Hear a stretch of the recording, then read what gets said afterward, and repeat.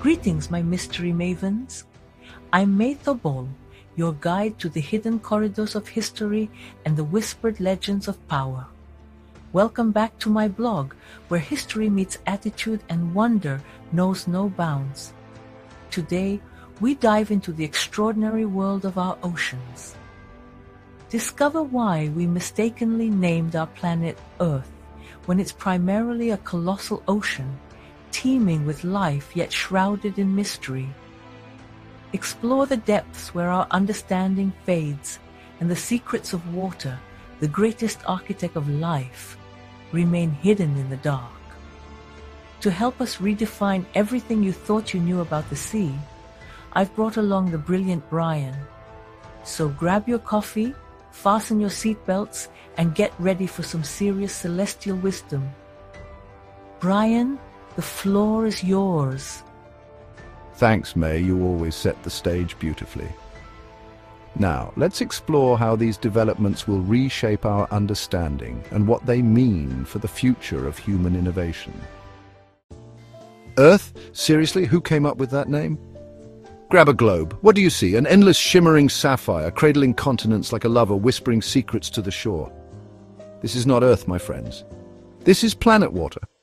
Our home is a colossal liquid jewel suspended in the velvet void of space. We, the land-dwelling ants, scurry about on its tiny accidental specks of land, and with absurd cosmic hubris we name the entire planet after these insignificant grains of sand. It's like an ant clinging to a leaf adrift on a lake, declaring the whole universe the leaf. The irony is galactic and delicious. Water isn't just the backdrop to our drama, it's the stage, the script, the director, and the very first actor. Life didn't just happen near water, it was born in its warm, dark, secret embrace. Water is the greatest architect, the most powerful engine, and the most enigmatic library on the planet. And we know almost nothing about it. It's like living in a palace the size of a galaxy and, well, refusing to leave the broom closet. We sip from the fountain of life, but never dare to look into its depths. If space is out there, then the ocean is right here, and honestly, infinitely stranger. Imagine donning a spacesuit to brave the airless void. Now imagine plunging into the ocean. Out there, you'll suffocate. Down here, you'll be crushed like a soda can at a frat party. At depths no human foot has ever touched. Space is vast, yes, but the ocean is deep. And that depth isn't just a measurement, it's a wall, a fortress, a silent crushing god. Our satellites, those all-seeing eyes in the sky, can map every pockmark on the moon, every pebble on Mars, but the ocean floor in its entirety, nope, not yet. Why? Because the ocean isn't a clear window, it's a thick, murky soup. It laughs at our radio waves and swallows sunlight whole after a few hundred meters. The only thing that even tries to obey us down there is sound. And poor sound, it gets lost, scattered and muffled like a whispered confession in a hurricane. Ah, but what about submarines, you ask? They talk, don't they? Oh, they try. But it's like communicating via 2 tin cans and a frayed piece of string. Fragile, unreliable, and only possible in the shallows. At 5 kilometers down, you're utterly, profoundly, cosmically alone. Then, in the 20th century, magic happened. We climbed above ourselves and looked down. Satellites changed everything. We thought the Gulf Stream was a mighty, serene river flowing across the ocean like a ribbon on a map. Ha! From space it revealed itself as a churning, boiling cauldron, a furious dance of countless vortices, giant watery carousels dozens of kilometers wide. Each vortex is its own world, spinning with its own rhythm, its own destiny. The ocean isn't a flat surface, it's an infinite swirling ballet. This was a revelation akin to discovering the universe isn't made of stars, but of tiny, spinning black holes. Before, catching a single vortex meant assembling a fleet of ships, spending months and burning through fortunes. Now, we see them all, dancing before our eyes like fireflies on a summer night. Satellites gave us sight, but only for the skin of the sea.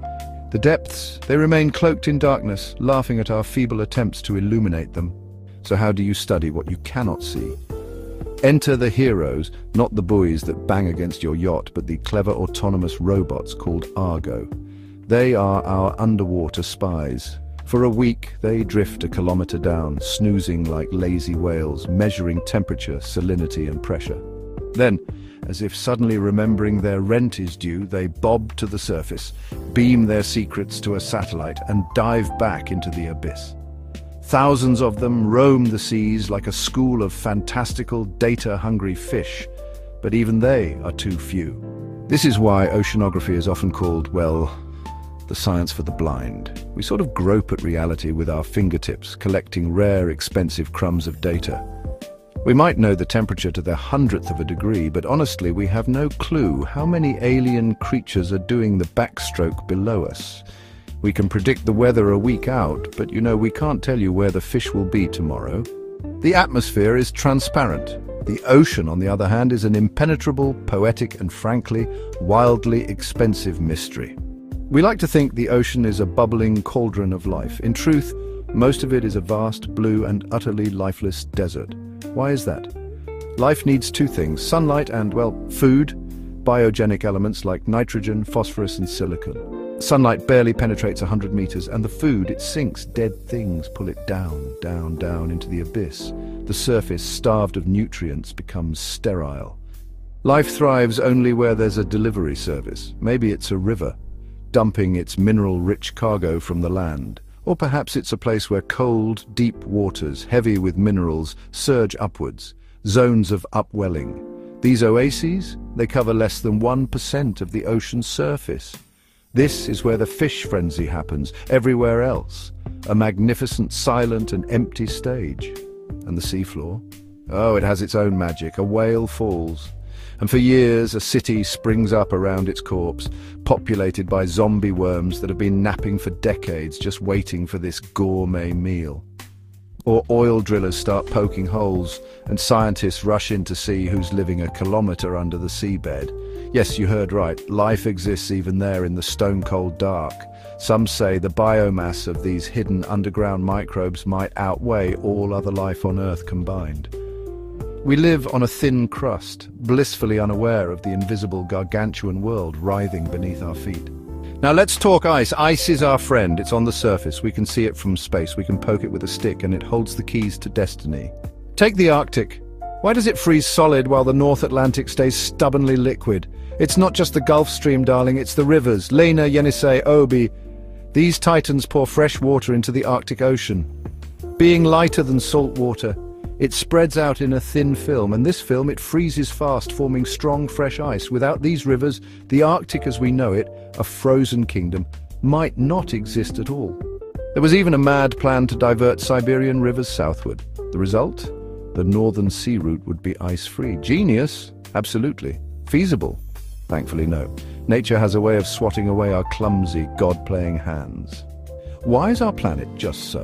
Why is there exactly enough water to drown the shelves, the shallow edges of continents, creating the perfect cradle for life? Coincidence or a delicate cosmic balance? Imagine an Earth with half as much water.